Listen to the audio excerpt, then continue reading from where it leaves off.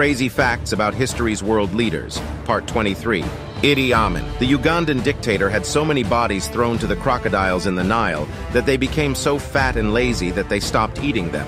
When Soviet Premier Khrushchev made a state visit to China in 1958, Chairman Mao held a meeting in his pool because he knew Khrushchev couldn't swim.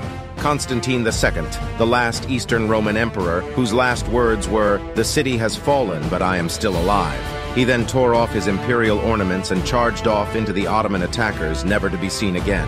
Pisistratus, one of the first populist dictators, regained control of Athens by dressing a tall farm maiden up as Athena and having her proclaim to the awestruck Athenians that she intended for Pisistratus to rule.